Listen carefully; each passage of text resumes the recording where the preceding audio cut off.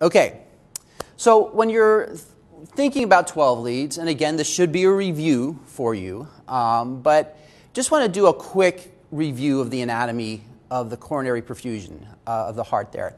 And as you know, you have two major arteries that supply blood flow to the heart. You have your left anterior descending. They used to call that the widowmaker because that's the one that's feeding the entire left side of the heart, at least the anterior and part of the inferior portion.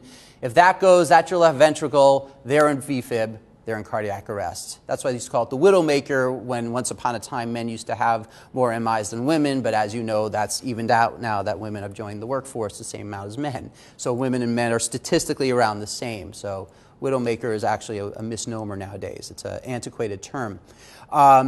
If you notice, that left anterior descending kind of perfuses in the anterior portion of the heart. It also perfuses the septal part of the heart.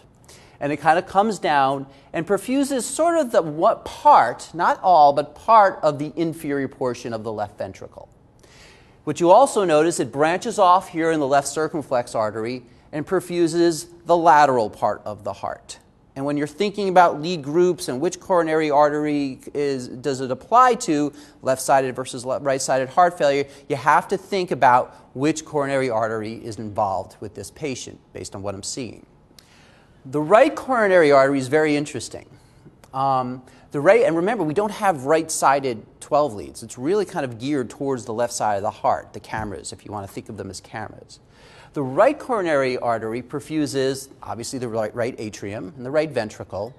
But the interesting thing about it is it wraps around underneath and perfuses the inferior portion of the left ventricle.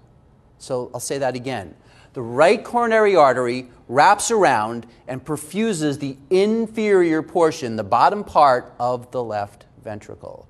But remember, we don't have any right-sided leads, at least not initially.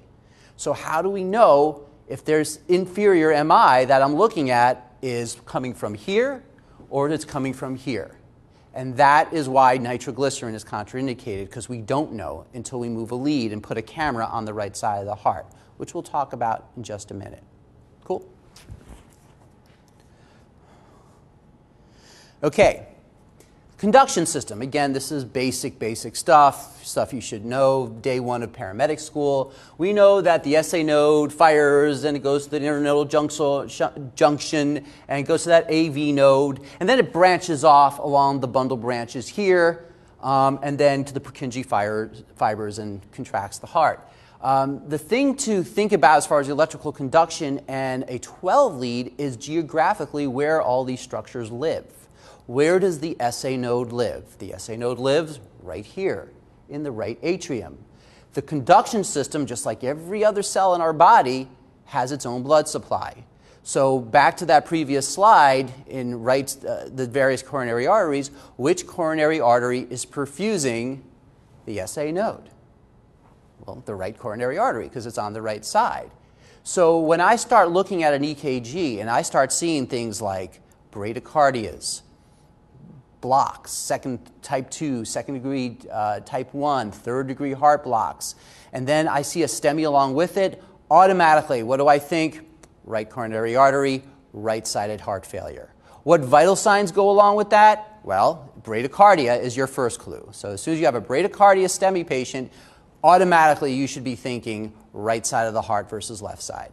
The second thing is, you think about it, if the right side is not pumping very well, it's not pumping much to the lungs, it's pumping even less to the left side of the heart, and then the left side doesn't have much to pump out. So if you think about blood pressure, is that patient going to have a high blood pressure? Probably not. They're going to be hypotensive.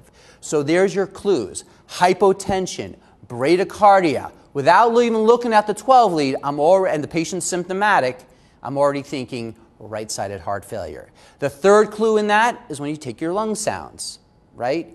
You think, well, is this CHF? Is this not? Well, if it's right-sided heart failure, the right's not pumping very well, not pumping much to the lungs, pumping even less to the left side, when I listen to my lung sounds, what's that going to sound like? They're going to be clear, right?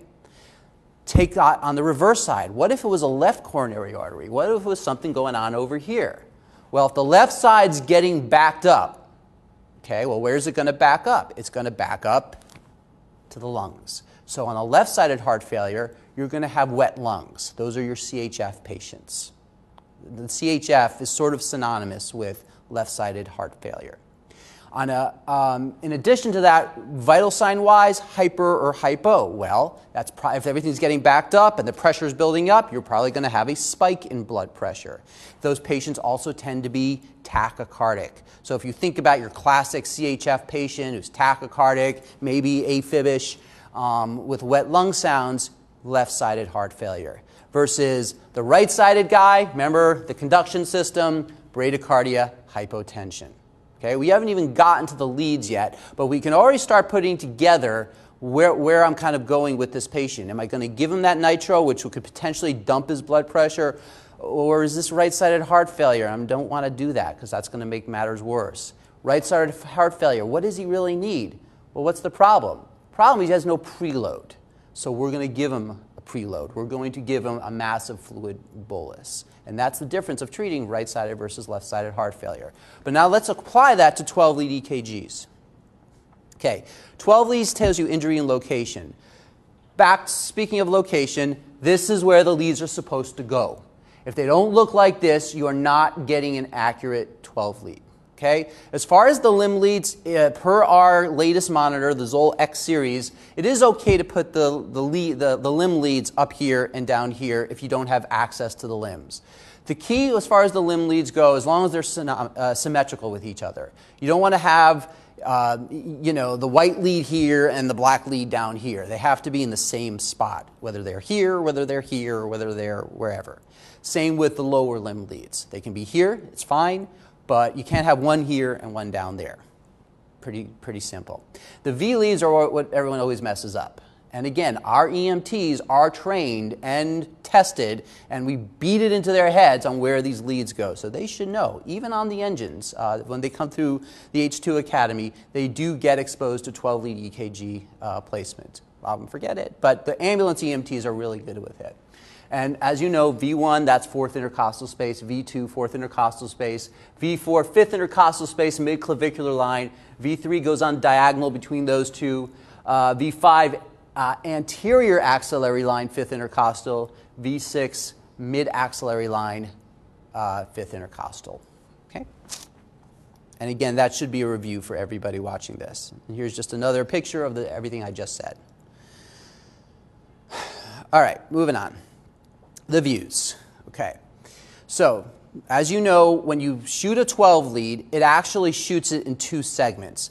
It shoots the limb leads first, and then the V lead second. That's kind of why it takes a while. So you're not getting a picture of the same moment of time with each lead groupings. It's slightly delayed by about 6 seconds or so. Okay? Whenever I read a 12 lead, I have a systematic approach to it. I read every 12 lead the exact same way every single time. The first place my eyes are going to go are the inferior wall leads. That is 2, 3, and AVF, or lower left corner. That's where my eyes will go every single time. And if you want to think of it in visual terms, even though it's not exactly a camera, but if you were, I have this sort of graphic here of a camera kind of looking up, you are looking at the inferior portion of the heart. That's what you're capturing at that point. Okay? Why is that important? Remember that right coronary artery. Wrapping around. The first question as far as my treatment plan for this patient is, am I going to give him the nitro? Am I not going to give him nitro? And that's all based on right-sided versus left-sided heart failure. So, if I see elevation in 2, 3, and AVF, those are my contiguous leads on the inferior side, right there, I have to stop everything and think, well, is this right-sided heart failure? I don't know. I don't know. How do I find out? Well, I have to take a camera and put it on the right side. And that will trigger us our requirement per policy of obtaining V4R, which is this lead here, putting it on the right side, shooting a second 12 lead. If V4R is also elevated, nitroglycerin will now be contraindicated. And then you're going to give the patient a fluid bolus because you have right-sided heart failure. But of course, you already knew that because the patient was hypotensive and bradycardic and had clear lung sounds. So you're already good enough clinician to figure that out on your own, even without the 12 lead. But that's where my eyes are going to go first. 2, 3, AVF. Okay, those are your inferior leads. And remember, if you're slightly new to 12 leads, when we talk about contiguous leads, what we're talking about are leads that are looking at the same geographic area of the heart. Because you can't call something a STEMI in one lead. It has to be 2 or more contiguous leads, which basically means 2 or more leads looking at the same geographic area. So 2, 3, AVF are contiguous inferior leads. So if you just saw it in 2 and nowhere else, you can't call it a STEMI. If I saw it in AVF and V6, can't call it a STEMI because those leads are not looking at the same area of the heart. It has to be 2 or more leads looking at the same area of the heart, and that's when I can trigger this is indeed a STEMI alert. Understand? Great. Moving on. Okay. Next thing I look at is the lateral leads. So there's actually 4 lateral leads. You have limb leads that are lateral leads, and then you have V leads that are precordial leads that are lateral leads. So the first 2, the limb leads, are 1 and AVL. And again, you can kind of figure it out. You know, if you remember from paramedic school, the positive and negative leads when you're doing just your regular 3 or 4 leads, where's the positive and where's the negative lead in lead 2, lead 3? Well, in lead 1, the positive's here, the negative's here. Wherever the positive lead is, that's your camera. That's the direction you're looking. So if the camera's here, it's looking across this way, this is a lateral view. Okay, remember that circumflex artery? So if you saw elevation in those 2 leads, that's where I'd be thinking that's where the blockage is, that's where the STEMI is. Okay, your other lateral leads are V5, it's not on this slide here, but it's V5 and V6. And again, intuitively, if you think about these precordial leads like cameras, you can kind of figure that out. Well, what's lateral? V5 and V6 are lateral. So those are going to be my contiguous lateral leads. Now my septal leads is what you have up on the PowerPoint here, are V1 and V2. A lot of people say he has a bundle branch block, right? Okay. And a lot of people like to think that rabbit ears equal a bundle branch block, but that's not really true because there's other things that can cause the little rabbit ear morphology on a 12 lead. If you're really trying to figure out where the bundle, if they have a bundle branch block, what do you got to do? You have to look at the cameras that are looking at the bundle branches, and that is V1 and V2 are looking at your bundle branches. And we'll talk more about how to identify a bundle branch block, left versus right, in just a minute. But those are your septal leads, V1 and V2. Okay? Your anterior leads are V3 and V4. Okay? And again, all V1, V2, V3, V4, if I see elevation in those contiguous leads, I'm thinking left side of the heart. But I already assumed that, right? Because I'm such a good clinician that I said, well, the patient's hypertensive, the patient is tachycardic or maybe AFib'ish, and he's got RALs all over the place. He sounds terrible. I'm already thinking left-sided heart failure, right? Do I have to worry about V4R in this guy? No. He's probably so hypertensive, he really needs that nitro. I don't have to worry about it. But here, I'm confirming it because the elevation is all on the left side of the heart. I don't have to worry about the right side of the heart and dumping his blood pressure with a shot of nitro. So once you acquire this 12 lead and you get elevation of those leads, give him nitro every 3 to 5 minutes as long as the blood pressure is above 90 per our protocols.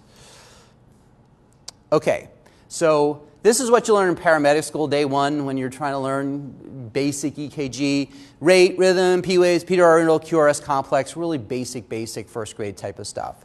The 12 lead's not that different. We're just adding 2 more steps, ST depression and ST elevation, right? So, as you may recall, these are all the little squiggles on a regular EKG. When we're looking at the 12 lead, we're trying to find the isoelectric line. And that's this sort of baseline that all the squiggles come back to. When we're looking at 12 leads, we're really focusing on the ST segment. The ST segment starts here, sort of at the end of the S wave, and ends at the beginning of the T wave. You can also call this point right here where the ST segment starts the J point. So it is really the J point that we're looking at when we're identifying elevation or depression. If the J point is level with the isoelectric line, Thumbs up. That's hopefully what everybody watching this video and everyone in this room has right now. That's a healthy heart. That's a happy heart. If it is above, more than 1 millimeter above the isoelectric line, it's abnormal. If you have 2 or more contiguous leads that are above the isoelectric line, that's a STEMI per our protocols. Okay? But it has to be above. Okay, and this is just another slide of the same thing, a little more closer look at it. And again, that's what we want to see. That's what hopefully everyone in this room looks like. The ST segment right here, where I have the cursor, is what our focus is. Okay, and here's just another slide showing you the same thing. We are looking at this point right here to see if this is elevated or if this is depressed. Okay. So what does that mean? What does a STEMI mean? What does elevation mean? Elevation means injury. So if you see something like this, see, here's your isoelectric line, here's your J point. That's like 1, 2, 3, 4, significant elevation there. And if you see that in 2 or more contiguous leads, that's your STEMI. But what does a STEMI mean? It means that area of the heart is being injured, not dead. And that's the difference. And that's why we focus so much on the STEMI versus other types of cardiac function. Because if it's injured, that means I can fix it. If it's dead, it's done. So we focus on the STEMI because that's the injury phase. And I like to think of it this way. I come up to you and I start choking you. Okay? You're not very happy. But what you're not is dead yet. I am injuring you. However, if you come along and remove my hands in time, you're going to live. That's what this represents. If my hands stay on your neck for too long, eventually you're going to die. And then this 12 lead looks very different. So the reason we focus on this elevation, on this injury stage, is because if we in the field can identify it soon enough and get them not just to any hospital, but get them to the right hospital, the one that has a 24/7 cath lab where they can go in and catheterize that blocked vessel and open it up and stick a stent in there, that's like removing my hands from your throat. And that's why it's all on the clock. Time is muscle. But if we don't have that, if we don't acquire that 12 lead or we miss it by giving them nitro before we acquire that 12 lead, then we just take them code 2 to any old hospital. They sit there in the waiting room for hours and hours and hours, and this whole area of their heart is dying, dying, dying, dead. And then that's it. So sorry, hope you didn't need that area of the heart. So that's why we focus on the STEMI so much, because it's something we can do something. We as a system can do something about. We can't do anything for you if the myocardium is dead. Let me go back up again. Ischemia, on the other hand, is depression. So depression is not injury. It's just a blockage. Think of your angina patient or angina patient if you're from the East Coast. So you have a guy running on the treadmill, right? And he starts having chest pain. And doctor says, oh, every time you're having chest pain, what do you take? You take your home little nitro pill, chest pain goes away. So if you had the guy hooked up to a 12 lead like you would on a stress test, and he starts feeling that pain, chances are you would see a bunch of depression in a lot of different leads because there is a blockage somewhere and the myocardial O2 demand is exceeding the amount of blood that's getting fed to it. So that will manifest itself in chest pain, and on a 12 lead that will look like depression. But depression is not a STEMI. Depression is ischemia. We can take this ischemia to a regular hospital. We just take STEMIs to the STEMI center. Make sense? So ischemia, depression, STEMI, or injury is elevation. So here you have examples of all three. You have what hopefully we all look like. Here the white dot represents your J point, and it's nice and level and pretty with the isoelectric line. Healthy person, that's what we hope we all look like right now. Here you have your classic fireman's hat, complex looking thing. That looks terrible. That is your STEMI, if you see that. The J point is 1, 2, just like almost 3 boxes or millimeters above the isoelectric line. If you see that in 2 or more contiguous leads, I'm sure your patient's quite symptomatic at that point. That's a sick person. That's the fingers on the neck. That's the guy you have to get to the STAR or STEMI center, whatever you want to call it, very, very quickly. That's your code 3 transport. The one on the far left, or my far left, on your right, is ischemia. So that's your angina patient, running too hard on the treadmill, starts feeling chest pain. He'll see a bunch of depression if he had a 12 lead hooked up to him, takes his home nitro, whoop, goes back to normal. So it's remarkable just how what one shot of nitro can do to the look of a 12 lead. And again, I can't emphasize enough, do not give things like that mass 12 lead EKGs like nitro prior to getting your 12 lead, because otherwise it's all going to look normal and this guy's actually having a ripping MI and it's not being recognized, and he's sitting in room 24 and waiting in the ER for hours and hours and hours, and meanwhile his myocardium is dying. And that's on us as paramedics. This is one of those things where we as paramedics make a huge difference in the patient's life. Because if you discover the STEMI over here versus over here, that is the difference between, hey, I had a heart attack 10 years ago, no big deal, I go run marathons. But that's recognizing it over here.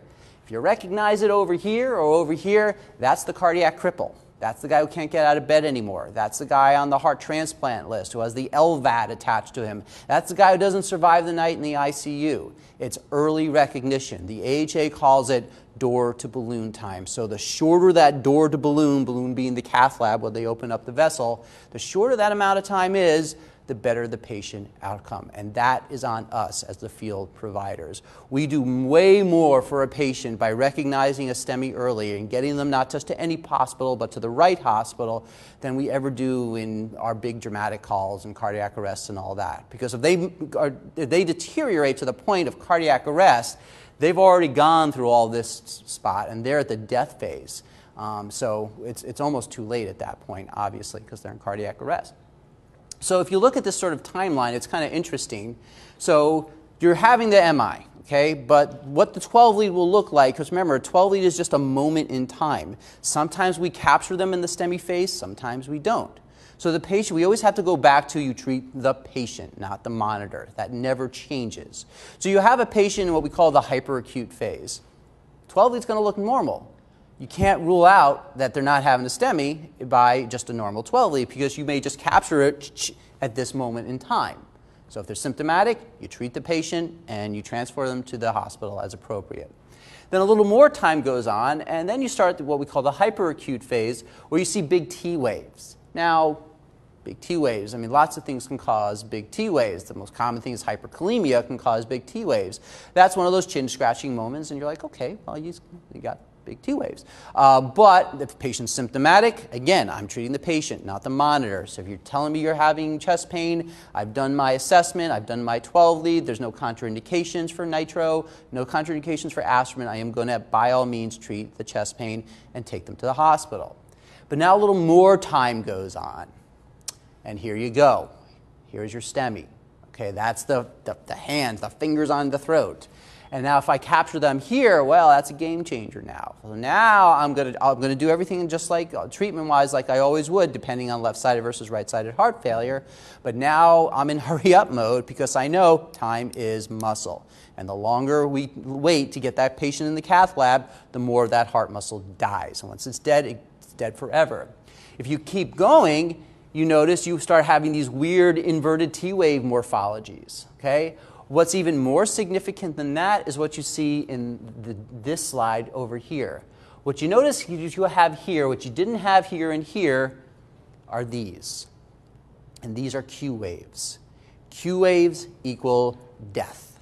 Q waves are dead tissue. That's the impulse going around dead tissue. That's what a Q wave represents. So the bigger the Q wave, the bigger the death, okay?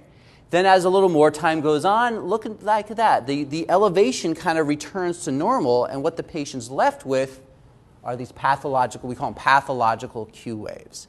And so you can do a 12 lead on somebody and see nothing abnormal other than a whole bunch of Q waves. And you'll ask the patient, sir, have you ever had a heart attack before? And they'll say, oh yeah, about 10 years ago. And I was like, yeah, I see it. Because those Q waves will be with them for the rest of their life. Why? Because once cardiac muscle dies, it's dead forever. The more ominous thing is you have 65-year-old female, weak, dizzy, can't get out of bed, maybe a little nauseous, maybe a little vomiting, no chest pain, no shortness of breath, just kind of what we call what? Vague signs and symptoms. All right, ma'am, no problem. Now, the lazy medic will just say, all right, you want to go to the hospital here, get in, go to the hospital, and won't do a 12 lead. That's against protocol, by the way. But as you, I'm sure, have experienced, that does happen from time to time. It's not going to happen with you. But you're going to be the good clinician and know what vague signs and symptoms look like. You're like, okay, ma'am, I'm going to do one thing before we do anything else, and I'm going to put these leads on you and take a picture of your heart. And you take that picture, and then you might see a bunch of pathological Q waves. And you say to that patient, ma'am, have you ever had a heart attack before? And she's like, oh, no, I've never had I've never had any heart problems. Like, yeah, you have. I mean, you're not going to say that out loud, but I would not. The STEMI phase is over. I mean, you can't cath. There's nothing to save anymore. But I would still kind of direct that patient to one of our STAR centers, our cardiac centers, because she had probably a not diagnosed MI. And luckily for her, she's still alive because it was an area of the heart that was sort of localized, and she didn't need that heart, or the rest of the heart is able to compensate for whatever muscle she lost. But that's what you'll see sometimes by doing the 12 lead. You'll see some remarkable things that you'd never expect. So our focus, of course, is that STEMI phase where we can actually do something about it, where we can fix it, where we can remove those hands off the throat. And that's why we make such a big deal of it. But just keep in mind, you may be on scene, and this may be your 12 lead at 7 o'clock. You don't see anything. All right, sir, well, we'll take your you're having chest pain. Here's your aspirin. Here's your nitro, oxygen, IV. Would you like to go to St. Francis? Not a problem. We'll take you to St. Francis. And en route, you're a good clinician, right? And you know that this stuff changes, that the 12 you get at 7 is going to be different if it's a true STEMI than the one you get at 7:15. So what you're going to do as a good clinician is take another 12 lead. And then you take your second 12 lead and bam, you got your STEMI. Okay, Medic 60, we are going to change destinations. We are going to upgrade to Code 3. We are now going to CalPac Pacific for a STEMI activation. CalPac Pacific is on diversion. Copy, we are going there anyway because this is a STEMI. Remember, STEMI is specialty, and we can break diversion for specialty. What we're not going to take that do is take that patient to St. Francis, which isn't one of our STAR STEMI centers. See how it works? Good. Okay. And again, just visualizing what I'm talking about here in a pretty picture. So here's the bottom picture is death. That's your pathological Q wave. That's like, too bad, so sad, hope you didn't need that area of your heart. The middle picture is what we're talking about, that STEMI phase, the injury phase that we can reperfuse, hopefully. And that upper picture there is just ischemia. It's just an area of the heart, it's not dead, fingers aren't on the throat, it's just not getting the oxygen supply or the blood supply that it needs because of some partial blockage. Okay, the computer. Now, again, are you a good clinician? You lazy clinician. Lazy clinicians don't even bother looking at the 12 lead. What do? They just hit acquire, rip it off. What does the computer say it is?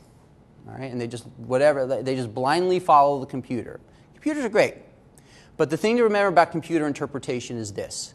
You put garbage in, you're going to get garbage out. So, if the circumstances in which you acquired the 12 lead were not ideal, in other words, you had a lot of patient movement which would cause artifact, or the leads were in the wrong spot, or there's a radio right next to the lead that's causing a wandering baseline, all these things can affect the input. The computer doesn't know that that's what's going on. The computer's just going to read whatever you put in. So you have to look at the computer interpretation kind of with a grain of salt. Yes, if it's obvious, huge STEMI, and the computer says acute MI, star, star, star, star, star, with big Vegas lights around it, obviously you're going to believe the computer. But when you have one of those chin-scratching moments, and I'm not sure, is it? I think so, I don't know. The computer can help you, but at the end of the day, you have to read the 12 lead yourself because it's not always correct. And you might see something that the computer doesn't, especially on some of these little subtle changes. The Zoll representatives who have come to train us say that their computer interpretation is a lot better now than it used to be. I like to think that's true. However, I still read the 12 lead myself. And again, end of the day, what am I doing? I'm treating the patient, not the monitor. The monitor is just confirming what I'm already learned by doing a good assessment on the patient. And there's actual statistics on how accurate those computer interpretations are. Specificity basically means when it captures something, 98% of the time it's accurate as to what it's capturing. Sensitivity means that it actually picks up something when there's something to pick up. So if it's 52% sensitive, that means 48% of the time there was a STEMI there and it didn't see it. So you have to read it yourself, okay? Okay, again, you pull out a 12 lead and you get that, which is a perfectly normal looking, happy 12 lead, right? No elevation, everything's fine, everything's beautiful. Have you ruled out MI on your own? Absolutely not, because remember that timeline. You have that sort of subacute stage, then your acute stage, and then your post-acute. It just depends on where you captured this patient. So 112 lead by itself does not rule out MI. Treat the patient. If they're saying they're having chest pain, we believe them. Cool? All right, and where are we going to take them? What do these STAR STEMI centers have that other hospitals don't? Well, of course, they have the cath labs. There is a list of our STAR centers for your reference, but that's also on the destination chart. It's San Francisco General Hospital, UCSF Parnassus, I should have added because there's 2 UCSF facilities now. Parnassus is the STAR STEMI, not Mission Bay. CPMC Pacific, Kaiser San Francisco, not South City, but Kaiser San Francisco on Geary, Divisadero, and St. Mary's. Those are your STAR STEMI centers. So if you have one of these and you're near Davies, if you're near St. Luke's, if you're near St. Francis, you are not transporting to one of those hospitals. You are transporting to one of these hospitals. And if the closest one of these hospitals is on diversion, what do? We break diversion. Because it's their specialty, we can break diversion for a STEMI specialty. Make sense? Now, something that comes up very often, we have a lot of Kaiser members in our system, and they say, I want to go to Kaiser, I'm a Kaiser patient. And remember, we try to honor the patient's destination request as best we can. If it's the difference of a couple miles, we will take them to Kaiser, because the headaches that patient's going to go through on the back end by not going to a Kaiser hospital it's going to cause them another heart attack. But by all means, take them to Kaiser, but within reason. If you're on the far southeast side of the city and he's having a ripping MI and he's real unstable, you have to make a decision. Maybe that's not a great decision to go all the way through the city to get to Kaiser. Maybe you do go to the general with that patient. That's going to be your judgment, paramedic judgment. We are allowed that from time to time. All right. That's a picture of a stent that they're going to feed into the catheter and open up that blocked vessel. Just some cool before and after pictures. I don't know if it's picking up on the video of what a coronary artery looked. That looks like a left coronary. I think that was before and right and after. Here's a pre and post cath. You can see a complete blockage right here. They catheterized it. Look at what was blocked off. Look how much of the heart was not getting its blood supply.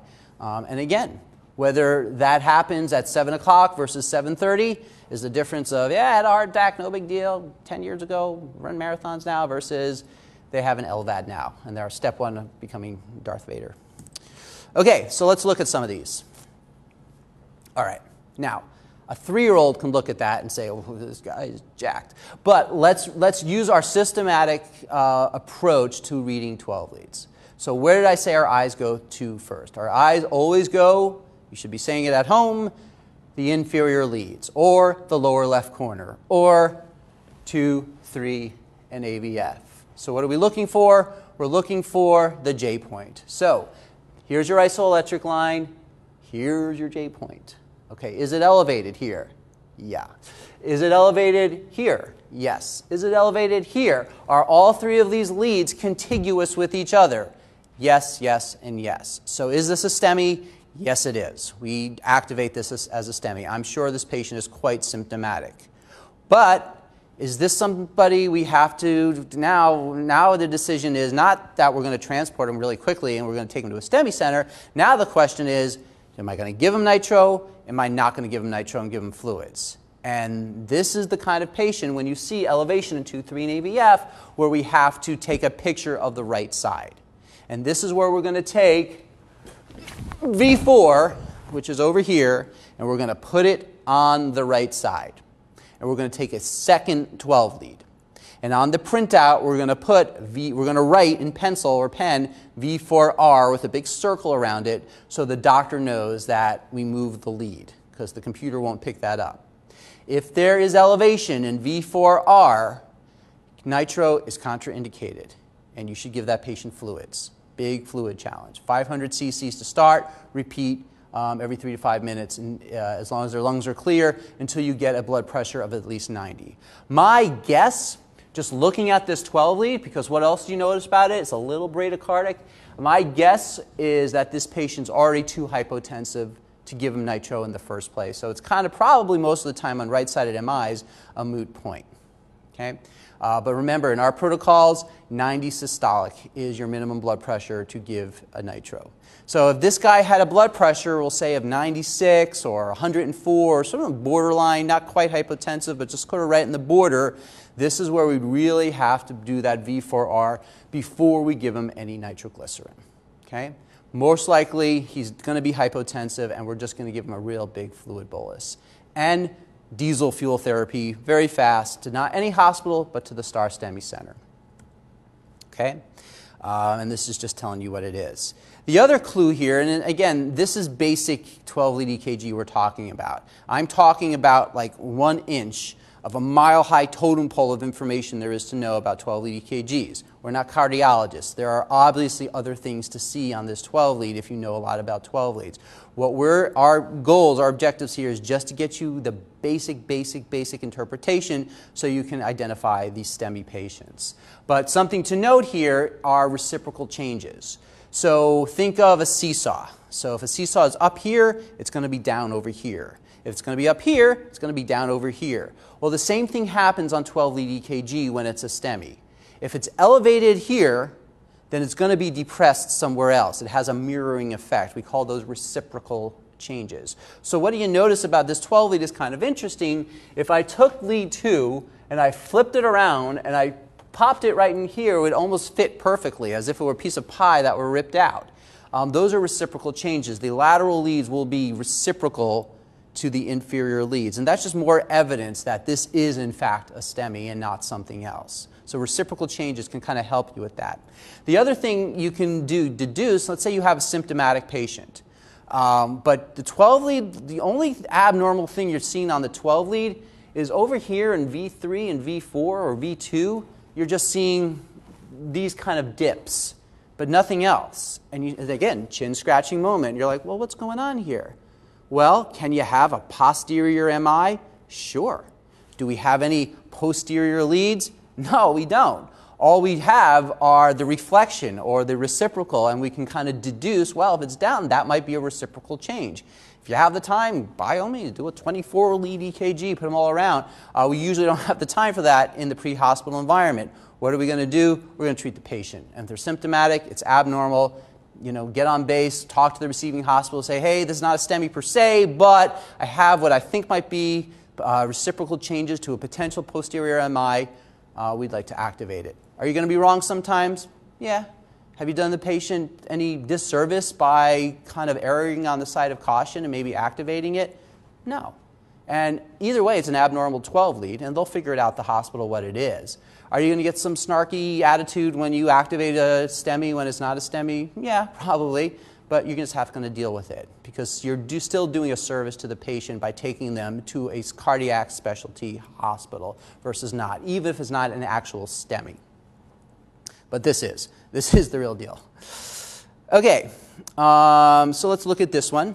Okay, so again, where do our eyes go first? Our eyes always go to the inferior leads. So we go to 2, 3, and AVF. What do you see there? Okay, well, you see a bunch of depression is what you see. Okay, here's your isoelectric line. Here's your J point. It's like 1, 2, 3 dot, 2 or 3 boxes below the isoelectric line. Is that a STEMI? No. Is it normal? No. But remember, what does depression indicate? Ischemia. And that's what you're looking at there. So there's a lack of blood supply to the inferior portion of the heart. Not so much that it's an MI, but it's just chin scratching moment. Can you take that to St. Francis? Yeah, sure. They can deal with a little ischemia. They can deal with an angina patient. But we're not through looking at this 12 lead yet. So before we make that decision, let's keep looking. The next place my eyes go to are The lateral leads. So that's 1. How does that look? That looks all right. Okay. AVL, kind of a wandering baseline, not a clean 12 lead, but am I seeing significant elevation? A little bit, not a little, ever so slightly, but that's just one lead, and I can't call it in just one lead. What are the other lateral leads before, say it in your head before I move my finger? That's right, they are V5 and V6. How do they look? Kind of level with the isoelectric line. Not really enough where I'm going to call this a STEMI. Okay, so far all I see is ischemia in the inferior leads. Okay, all right, let's keep looking. Let's keep looking. V1, the septal lead. Whoa. I mean, I'm not going to go reach up there, but you can kind of see it. I don't know if the camera can pick up the cursor, but look at here's your isoelectric line. Here's your J point. Is that elevated? Yes, it is. Now, just one lead isn't good enough. I have 2 or more contiguous leads. So what's my other septal contiguous lead? It is V2. Okay, how does that look? Is that elevated? Here's my isoelectric line. Here's my J point. That's elevated too. So boom, there's your STEMI. Okay, patient's symptomatic. You see that? You can now activate that as a STEMI. But let's keep looking. What's left? My anterior leads. V3 and V4. How does this look? Here's my isoelectric. Here's my J point. Is that elevated? Yes, it is. Excuse me. Now, I know I said that V1 and V2 are septal leads. V3 and V4 are anterior leads, different areas of the heart. But remember, to be a contiguous, it means geographically right next to each other. So if you see elevation in V2 a septal lead and V3 an anterior lead, you can still call that a STEMI because geographically they're right next to each other. You couldn't do it if it's V1 and V6 because they're not right next to each other. But anytime geographically the leads are next to each other, you can call that a STEMI. So a cardiologist would call this an anterior septal STEMI. Okay? And what coronary artery would that be dealing with? What would his vital signs probably look like? Well, it's all over here. It's all on the left side, so I'm thinking left coronary artery. And that's probably where the blockage is. Probably the early stages of a left-sided heart failure or left-sided MI is what you're seeing here. Okay?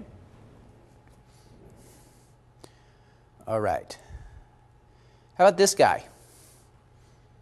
I'm going to give you a second at home just to kind of take a look. And in your head, or you want to write something down, that's fine. And look at what you see, and then I'll tell you what I see. 2, 3 in AVF. How does it look? Okay. 1 AVL, V5, and V6. How's that look?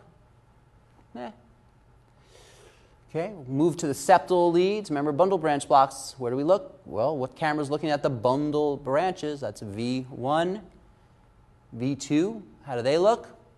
I'm not saying this is normal. I'm just saying, is it a STEMI? And then V3 and V4. Okay, your anterior leads. All right, so I'm going to tell you what I see now. Okay, and again, I'm not a cardiologist. Okay, I'm just a paramedic like you, but I'll just tell you what I see, and you see if you agree with me. All right. So 2, 3 in AVF. So here's my isoelectric line. Now, this is not normal. I'm not saying it's a normal 12 lead, not a healthy person, but I wouldn't call this a STEMI. Okay? The isoelectric line is actually level with the J point here. So I can't call that a STEMI. Okay? So far, we can go to St. Francis or Davies. All right? Moving on. Lead 1 is level, not a STEMI. AVL, it's abnormal. Okay, it's not healthy, but is it a STEMI? No, there's really depression. There's inverted T waves. That's not quite the same as depression, but it's not, I can't really call it anything. V5 and V6 look just fine to me. Then I move on to V1. All right, well, I notice it's wide. I notice, but just being wide doesn't make it a STEMI.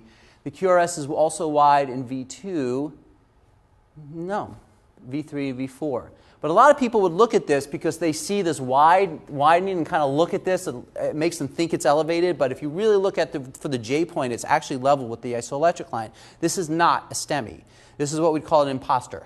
This is basically a left bundle branch block is what you're looking at. And I know that is because I look at the leads looking at the left bundles, V1 and V2. And you might have learned this with the turn signals, left bundle branch, right bundle branch. if you have a morphology of V1 where the QRS has a downward deflection, it's wide, and there's a P attached to this QRS syndrome, that's usually your first signal that it's a bundle branch block.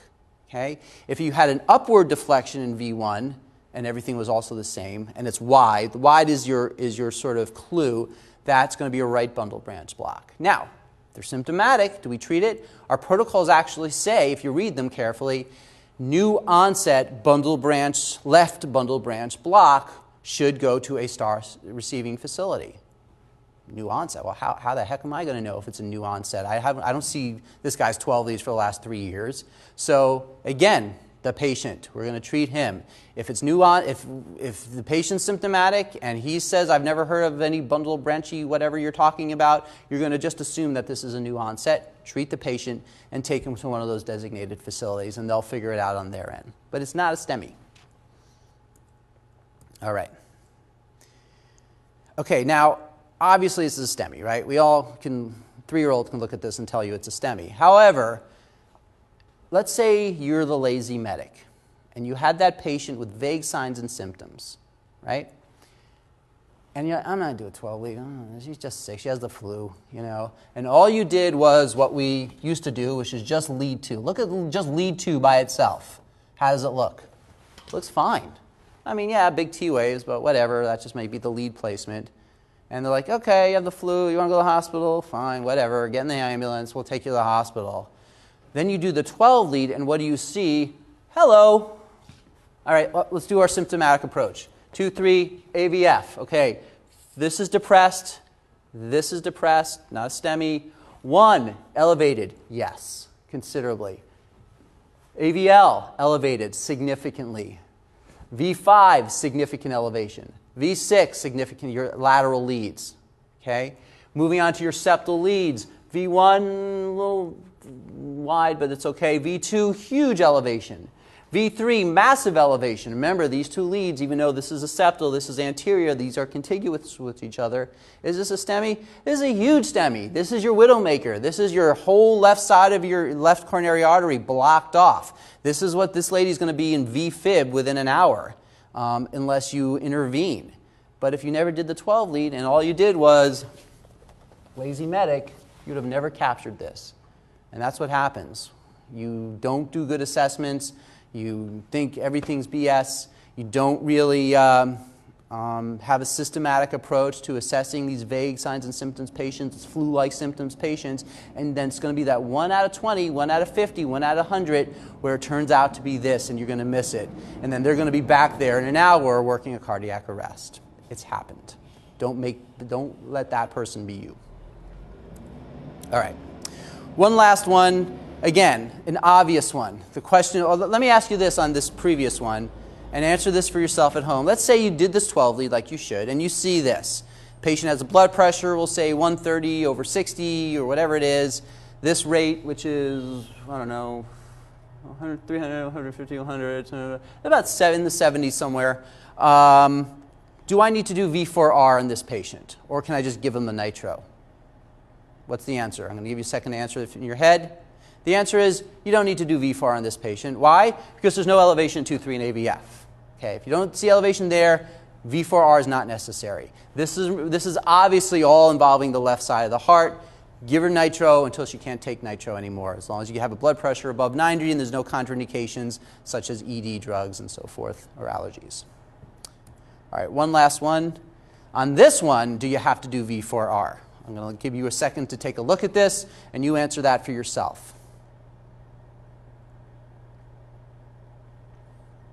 Hopefully you said, yes, this one I have to do V4R on. Why? Because my eyes went to 2, 3 in AVF. There's massive elevation here, and this is a classic right-sided MI is what you're looking at. And before I even touch the nitro, I have to move V4R, take a second 12 lead to confirm that this is a right-sided MI. Nitro's contraindicated. You might want to have this guy call his family too and tell him he loves him, because this is a nasty-looking 12 lead. think you kind of, now you can go online yourself, and we can keep looking at all of these and look at different types of 12 leads. There's tons of resource material out there on 12 lead EKG, on pre-hospital 12 lead EKG interpretation beyond this little video that I presented for you. So there's a lot of education you can do on your own. The expectation is when you get here that you know this, that you can take our final exam, which I'll just let you know right now is 12 lead heavy. And there'll be a lot of questions where I'll just give you a 12 lead and a bunch of vital signs, and I'm asking you, is this right-sided heart failure, left-sided heart failure? Is this right coronary artery, left? Do you have to do V4R? Do you not have to do V4R? And so forth. So be prepared for that when you come in here. All right. Now we're going to move on. I'm just going to talk very quickly about LVADs, left ventricular assist device. I have a picture of one up here. This is something we're going to start running into more and more. Some of you may have already run into it. It's becoming the standard of care for late-stage heart failure. So these are the patients who didn't go to the STEMI Center. So these are the patients that the paramedic didn't do a 12 lead on. And they just took them to whatever hospital or signed them out AMA, and now they have a whole section of their heart that's not working anymore. And they're basically on the heart transplant list. And before we had LVADs, when you're on the heart transplant list, you just hope your number came up before your heart just gave way. There was no other option. Now they have a bridge device, and that's really what this is. It's a bridging device between the time it takes while you're waiting for someone to die and have a compatible heart. They have these LVADs. And they're interesting machines where they kind of take over the work of your left ventricle. But because they do and the way they operate, there's some unique things to consider, especially if you have a patient in cardiac arrest that has an LVAD patient. The first thing to remember is they're battery operated. So the patient will wear these little holster-like devices. Those are the batteries. So you might get called out, not for cardiac arrest, but his batteries are dying. I mean, I don't know about you, but I get nervous when my iPhone gets down to 10%. I can't imagine what an LVAD patient is thinking about when he's down to 1 bar. They usually have like plug-in devices at home or some rechargeable device at home where they can switch them out, but we have had cases where those have failed. So that might be what you're dealing with, is just like maintaining battery life. We have designated LVAD receiving centers in San Francisco. There's only 2 of them. An LVAD patient must be transported, no matter what, to one of these facilities, and that is California Pacific Medical Center, CalPAC Pacific, not to be confused with the other CalPACs, and UCSF Parnassus. That's it. They must be transported unless they have some sort of other criteria like trauma or burns or something like that. But otherwise, LVAD patients, no matter what, will go to one of those hospitals. And usually it's a battery, it's a power issue that's what's going on. The other thing to note when you are assessing them is the way these are constructed they basically are connected directly to your left ventricle. And it's kind of like a bilge pump. They're constantly running. And you can actually take your stethoscope and put it over their chest, and you'll hear the motor running. And that's a good way to assess whether the LVAD is functioning properly. When you hook them up to the EKG, they still will have PQ and QRSs. They could still go into VFib, VTAC. You would shock them in cardiac arrest just like you would in any other ACLS situation. The interesting thing, however, is because the motor is keeping a constant pressure, it's maintaining a constant versus our hearts where the pressure changes, which is what we feel on a pulse, is the pressure changes. On an LVAD patient, they will have no pulse. They'll be talking to you, and they will have no pulse whatsoever. The other thing to remember about an LVAD patient, if you do have a cardiac arrest situation, we do not want to do chest compressions, which is counterintuitive. Why would I not do chest compressions? Well, because the LVAD, the way it's constructed, it is built directly connected to the heart and to the left ventricle. And if you push too hard in that thing, you'll actually lacerate the heart. So that's bad. So it basically becomes a chemical code. You're going to do everything except chest compressions on an LVAD cardiac arrest. And then you're thinking to yourself, well, no chest compression, just drugs and airway stuff. I can't feel a pulse whether they're alive or not. How do I know if I have return of spontaneous circulation on an LVAD? Well, think about it. What treatment do you have, or what assessment tool do you have on your monitors that's a very, very accurate indicator of perfusion? Hopefully what you're saying at home is your end tidal CO2. Exactly. So you can't have high end tidal CO2s in the 20s, 30s, 40s if you don't have perfusion. And that on an LVAD patient is going to be your measure of success, whether you have a pulse or don't have a pulse, is if you have end tidals above 20. And that's also per AHA. An end tidal above 20 per AHA is actually the definition of ROSC, even if you can't feel a pulse. All right. So it's just something to note about LVADs. They're not that common right now, but we do have a few patients in the city right now who have them. I've been told that they will eventually become as common as dialysis. So it's something we're going to see more and more and more of. The takeaway with LVADs is follow the family's instructions. Make sure you understand they probably know more about LVADs than you do. And if they say they have to go to UCSF, they do have to go to UCSF.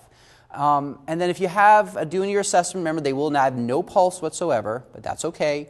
Listen to the motor to see if the motor is running. It'll sound like a bilge pump. And if you do have an arrest, no CPR. But you do everything else, including defibrillation, drugs, airway, etc. Okay? All right, and this is just another, just to kind of hit it home, make sure you know this. These are our STAR STEMI receiving centers. San Francisco General, UCSF Parnassus, St. Mary's, CPMC Pacific, and Kaiser on Geary. And let's take a quick bathroom break, and we'll be right back.